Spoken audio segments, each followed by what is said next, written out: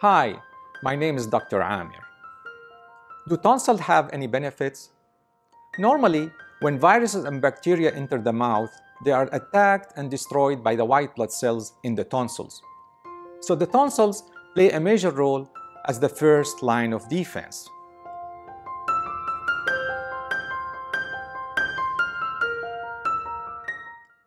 Tonsils is part of the throat. Acute tonsillitis is a sudden infection of the tonsils. It is most common in school-age children, especially in the winter. Typically, this infection is spread between people through the air with a close contact. Its symptoms may include sore throat and occasionally earache, fever, enlarged tonsils with white spots on them, with difficulty swallowing, and swollen lymph nodes or glands around the neck.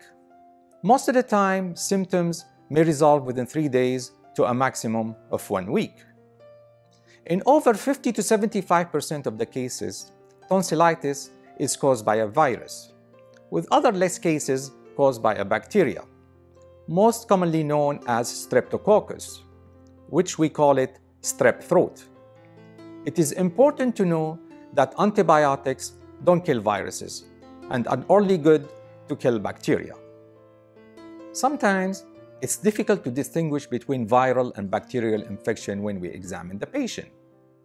We usually take a sample from the fluid on the tonsil to do a rapid strep test, which we can get the result in 15 minutes. Also, we can do a confirmation test called throat culture. How do we treat it? Most efforts involve improving symptoms by using paracetamol and ibuprofen to relieve the pain. But if strep bacteria is confirmed, then the use of antibiotic by mouth is recommended.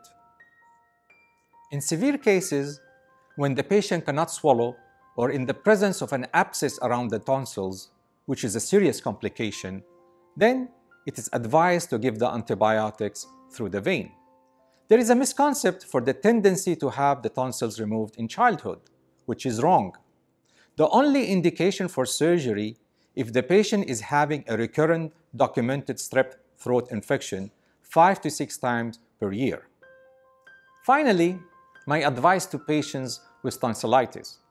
Please don't assume every time you have a sore throat that it's caused by bacteria and to take antibiotics on your own.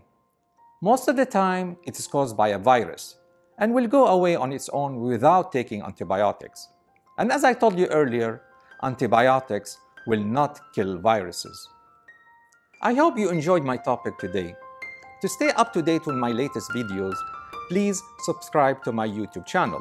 Until I see you again, I would like to wish you a happy, healthy life.